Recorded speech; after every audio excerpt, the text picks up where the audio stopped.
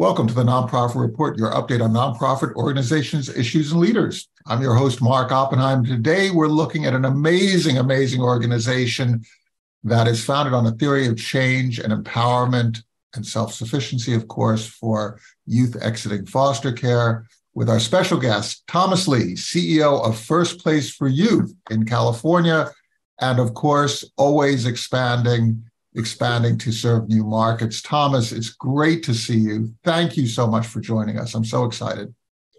Mark, the excitement is mutual. Good to see you. Good morning and greetings to your entire audience. Looking forward to the conversation today, talk about First Place and how we can create the conditions for change. Well, you know, we have a really long history with the organization. We first met the founders, Amy Lemley and Deanne Pearl Deanne Pern, yeah. Pern, quite a long ways ago. And the thing that I thought was so interesting is not only their passion, but actually how they went about creating the organization, coming out of a study of what was going on with foster youth that were exiting the foster care system. And could you just sort of give us an orientation on that hidden problem? We're not aware of it, but when you look at the statistics, when you look at what happens to youth that are exiting the foster care system, it's really quite astounding, isn't it? Yes, it is. Yes, it is. So they saw a problem and decided that they needed to come up with a solution. The problem was at the time, here in the state of California, we have the largest foster care system in the country. And tens of thousands were exiting foster care at age 18 with no place to go. And with the expectation that they would go off into the world and find gainful employment and find housing and be able to take care of themselves at the tender age of 18. The problem with that rationale was that many of the youth weren't prepared and trained and given the right type of mentoring and support and life skills in order to do so. Mark, if you think about it, for a youth to be exiting foster care at the age of 18 means a lot of things went wrong. That means that for some reason or another, they were separated from their biological parents because of neglect or abuse. Two, after that first encounter or incident, there wasn't a plan to get them reunified, or that plan didn't work out. Then there was no one willing to step up that was in the extended family that was willing to take that youth in and raise them as their own. And then there also wasn't an adoptive family or foster family that was willing to take and love and wrap their arms around those children and say, we're going to be committed to you until you're ready to go off into the world on your own. And so for our youth to fall through all of those nets and gaps, then we have them where we meet them at First Place for Youth at 18 years old. And that's where we feel like the work needs to start anew, and we create a whole new intervention. And what you end up with is youth exiting foster care to instant couch surfing, to instant homelessness. That's right. To instant joblessness, right?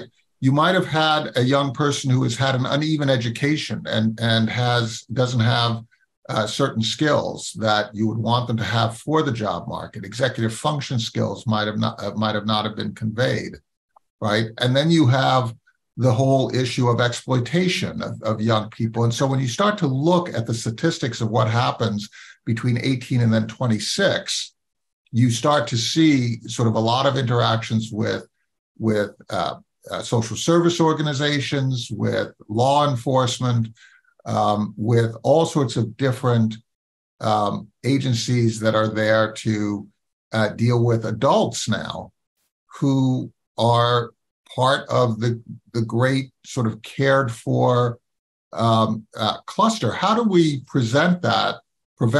How does First Place prevent that tragedy from unfolding in a way that that young people are empowered and not disempowered, and where they don't feel that they have any agency? What is your approach? Yes. So this was the collective wisdom of Amy Lemley and Deanne Pern, the founders of First Place for Youth 25 years ago. They began with the idea, like, let's create the primary foundation for safety and security and growth and you begin that with providing them with providing a young person who's coming out of foster care with a safe place to live. Give them an apartment that's fully furnished, just like you would give your own child when they're going off to college. Housing first, right? Housing first. In this respect, housing first, and then you couple it with lots of support services to go along with the housing. And those support services are all focused on teaching the young person about life skills, healthy relationships, helping them find their first job, helping them get enrolled in college, make sure that they have the right tutoring and educational support so they can actually excel once they get into college and finish the classes that they start. It also means being a person who's going to be there unconditionally when the youth makes mistakes over time. And that was the beginning. That's the beginning of First Place. That's the beginning of what we have in the state of California called extended foster care, where a young person can stay and get these kinds of supports all the way up to age 21 and even up to age 25 if they need it. And that's how we do this. And the key piece for us at First Place, the secret sauce of sorts, is that we utilize, we take all of that direct support that we give them, we evaluate it to the very tiniest part, and we're always looking at how we can learn to get better and innovate from the knowledge that we gain through our data and evaluation team. And then we take that information to not only change the way, constantly keep changing the way we provide our programming and our services, but we use that information to also to advocate at the state and local levels to make sure that policies are supporting the needs of youth. And so that is the triumvirate of the work that we do at First Place for Youth. It's a part practice, part evaluation, part policy. And those three is how we have been able to make a huge impact throughout 6 counties throughout the state of California, the counties who have the highest need. And I'm talking about San Francisco, Alameda, Contra Costa, Solano, Santa Clara, and Los Angeles County. There's also a theory of change and how do you engage with people that is integrated into your model. So first, it's not an event, it's a process. That's right. I mean, that underlies everything. Secondly, while you might have replicable elements from young person to young person, it's the individual, not a system. It's not just, you're coming in and this is the system conform. Instead, you're meeting the young person halfway. You're providing a system. You create expectations. You demand certain responses, but you look at the one person, and you deal with that one person. And that's more of a familial approach rather than a systems approach. That's right. That's right. And the other thing is power. It isn't just like the agency or the adults have the power, right? If that's going to happen, it becomes a system and it just sort of falls apart. That's right. How do you navigate the power dynamics? Because you can't really be doing all the things that you and your wisdom thinks is right, because for that individual, it might be wrong. And that person also has a say. How do you deal with that when you're dealing with a young person? That's right. So, I love that you pointed out the system aspect, because that's a new prong of our work that we have been very intentional about building out here in the state of California and also around the country. And so if I were to back up a second, I've always operated from a maxim that we need to be hard on systems and soft on people. And so when it comes to the actual delivery of our services, it is about understanding that each and every one of the 600 or more youth that we serve in our direct My First Place program with housing and all the support services, we have to treat them as individuals. We have to have the right levels of empathy and patience and be able to give them time to grow and learn until they learn how to take care of themselves. And on the system side and that power side, we're always contending with some of the strictures and regulations and the lack of resources that we're getting from the public side. A lot of our funding comes from the state and county government, but it's never enough to cover the whole cost to to do this work well. And so it's incumbent on us to make sure that we are continually turning the screws on the larger system, but at the same time, making sure that we're building strong, engaging relationships and community with the youth and using their voice to help us make the case for changes in regulation, changes in policy, help us advocate. A couple of weeks ago, I was in Sacramento with about 8 of our youth, and we were talking to state legislators about upcoming bills that we need their support on that could materially change the trajectory of so many foster youth, not just that are living and getting supported by First Place for Youth, but for foster youth across the entire state of California. And so that's, again, where we have this multi-pronged approach, where we're thinking about how do we continually have a fidelity and sensitivity to the needs of the youth that we have in program, but at the same time, understanding that we have to always continue to push the envelope when it comes to how systems are supporting our youth. And that, I think, probably is a good segue to something that I think is really exciting about First Place for Youth, where our work is not self-serving. Again, I want to hammer that point home. Our work is all about how can we serve as many foster youth as possible.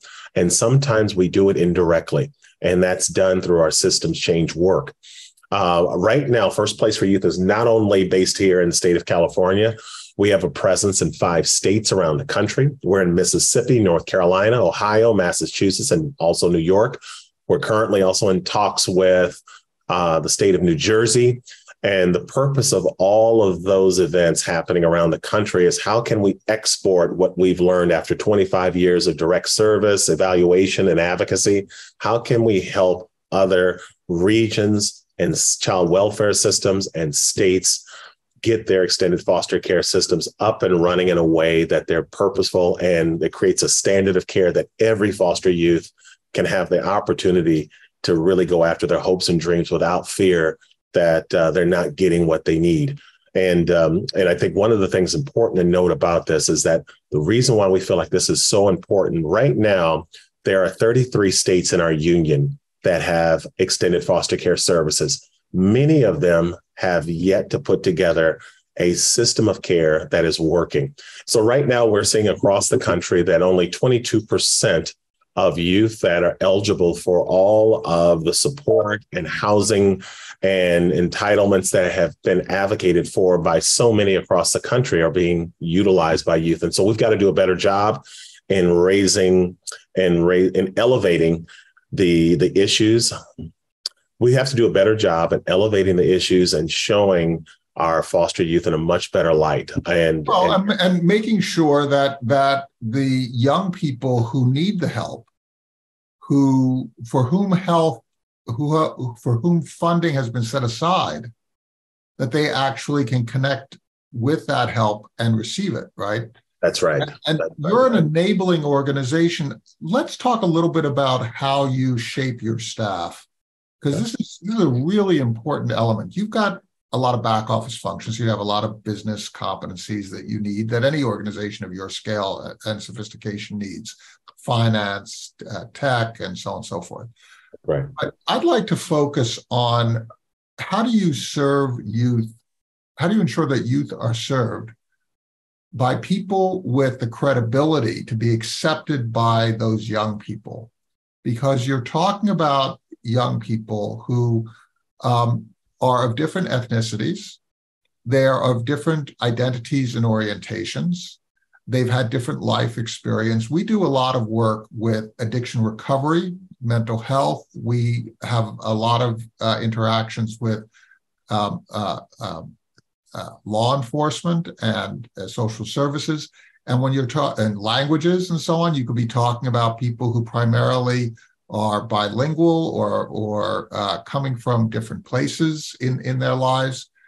When they're interacting with somebody like me, they see something that they might embrace or not embrace. It might create a barrier, right? I will not be the right person to connect with every single person out there. Neither will you. How do you ensure that you have enough diversity in your right. staff?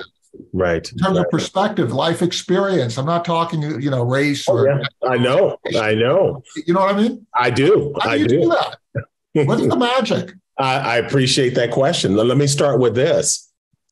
Youth that have been in foster care have incredible antennae for figuring out who is really authentic and cares deeply and empathetically with them.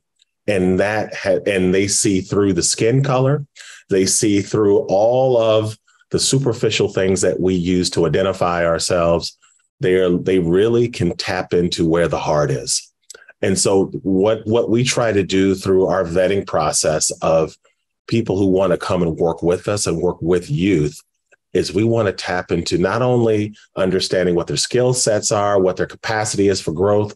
We want to understand what are their values, where is their heart? Are they committed? Do they love the art of raising children? And if they love the art of raising children and almost see it as a calling of sorts. Not everyone's going to have it. That's a rare group that has that calling. But if we try to look for people who really believe it is their avocation to work with youth and help build them and draw out the best out of them over time. And sometimes that requires some training. Not everyone is able to tap into it on day one. So that means that we have to do a really strong and robust onboarding program. We have a full-blown curriculum of professional development that happens over the course of a year.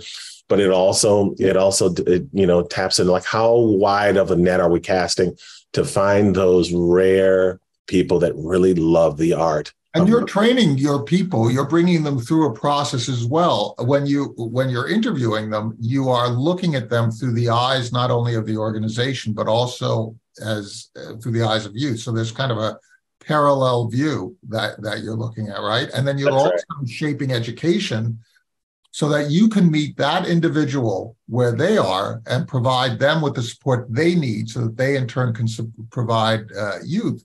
How do you ensure that since it's not a one-on-one kind of a thing, it's a many-on-one That's right. kind of a thing? And the only way you can do that efficiently is to ensure that the organization itself is able to respond, but there is someone who is primarily going to be the contact with the young person. How does that actually work in terms of the interaction between the person who is the primary contact or the people who are the primary contact with that young person, and then the other network of services that you provide? Well, let me just start by saying, Mark, if you ever need another job, we'd take you on in a heartbeat because you have such a acute understanding of how we do things internally. You would jump in and hit the ground running on our team. So let me say the first thing to start is building relationships and trust with our youth. And like you said, we have multiple people. We have 3 dedicated professionals that are focused on each and every youth. One that's called our youth advocate. We have another one that's focused on education and employment, another that's focused on housing. And the primary person is that youth advocate. That youth advocate is the one that is giving the high dosage, high touch relationship building work where they're meeting with you several times a week in their apartments, in the community, showing up consistently and following through on everything that they're supposed to. That's where the beginning of the foundation, that relationship begins. How many of your staff have themselves been in foster care or interacted with the system? Let me tell you, we have a high percentage of staff that have lived experience in the foster care system. If you were to ask me what that total numbers, I couldn't give you anything but approximation. But just let me say this: not only do we have staff throughout the organization, horizontally and vertically, that have lived experience in foster care, even on our board, we have a high percentage of former foster youth that are serving as a part of the governance of the organization. So it is something that we've invested in and feel like it's incredibly important for us to deliver our work and also continue to hold us accountable for being able to make sure that we're following through on everything that we promise through what we believe will make the kind of impactful changes that will help set these young people on a whole new trajectory. That's so important. So you're taking a strength that is inherent in the community, and you are combining it with other people with other strengths to create a solution for the community. It's really a solution that comes out of the center of of these collaborations. And it is not something that is coming in from government or from the outside. It actually comes from within the community. So as you expand, and you're talking about expanding to other states, how do you ensure that that aspect, that you're coming in from the heart of the problem, that you are solving, the heart of the challenge that you are solving, and so the people who are doing the solving are able to hit the ground running in ways that I really can't. You're very generous, but really that they're coming in when you're talking about New Jersey or Massachusetts or some of the other states that you mentioned. How do you actually plant that seed, identify those collaborators, and start to set up an organization? Great question.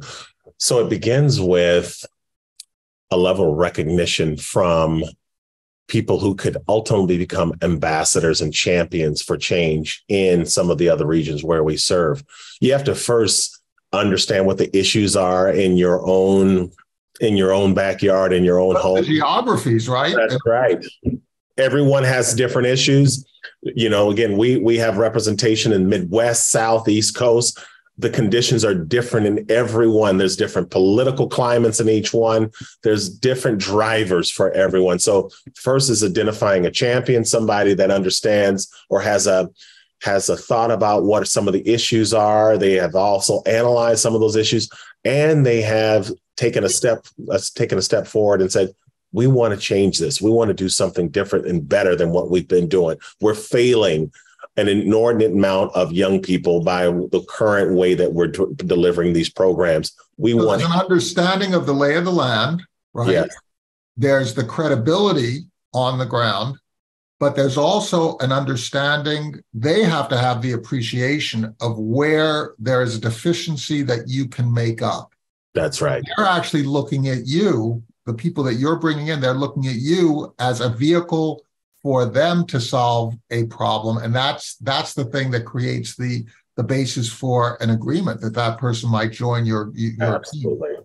And typically from that point, once they come to that recognition about what they would love to see or reimagine in their own backyard, that's where we try to come in and introduce ourselves as being willing to take a look at some of the assumptions that they're making.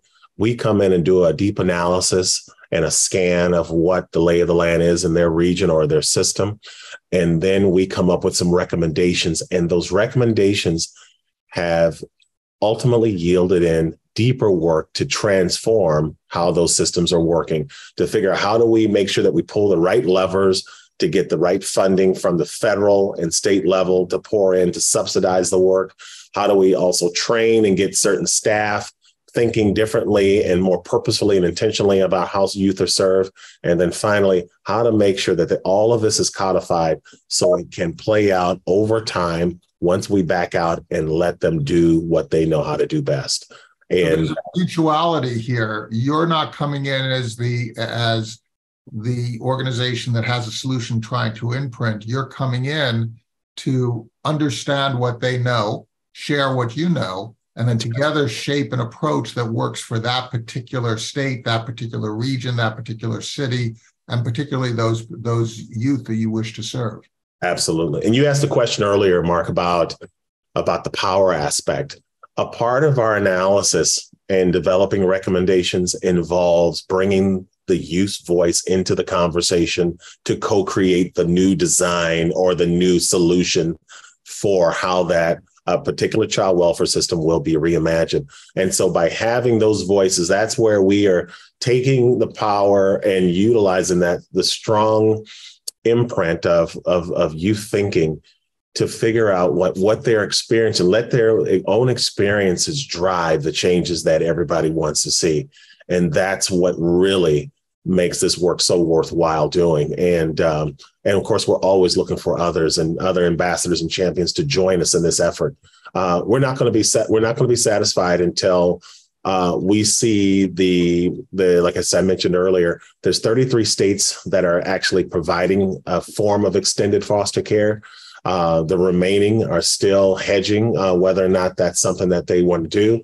The question for us now is how do we make sure that we get ourselves connected to each and every one to help inject a virus for good. So that way there is a real extended foster care system that is the lay of the land. It's set up for all foster youth, no matter where they live in the entire country, so everybody can get the services that they need in order to be healthy and whole. It's a great point. What you're saying is that regardless as to whether the services are provided, there are youth out there who have no option and need these services. But you have to be smart in how you're using your limited time and resource, and you must have willing partners. So you are prioritizing based on enthusiasm to serve.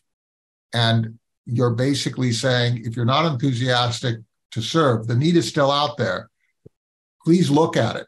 Right. But we're going to focus here because we can actually transform our time into impact more quickly. And I think it's a sad trade-off, but it's a necessary trade-off in order for you to have the impact that you wish to have. Thomas Lee, CEO of First Place for Youth, this has been a terrific discussion. Let's do this again, because I'd like to continue to unpack your future, because you've got a whole set of plans out there. So would you come back and we'll do this again, maybe in a few months as your plans start to unfold? Mark, I would absolutely love to, Mark. I love having this conversation. You help draw out the why and the need for these services. You're talking about our work is able, if we can do our work and get more believers involved, because I've always said that no one's absolved from being responsible for what's happening to young people that are going into foster care. If we can get more people involved and help shed a brighter light on these issues, this is actually a problem that we can solve in our lifetime. We can actually make sure that young people all across this country are getting what they need in order to be successful in their own right. And so how many problems can you solve in our lifetime? There's not many. And so this is a huge opportunity for us. And Mark, I love that you've given us a platform to share our work, and I'd be happy to come back anytime you'll have me. Thanks so much, Thomas. My pleasure. Take care.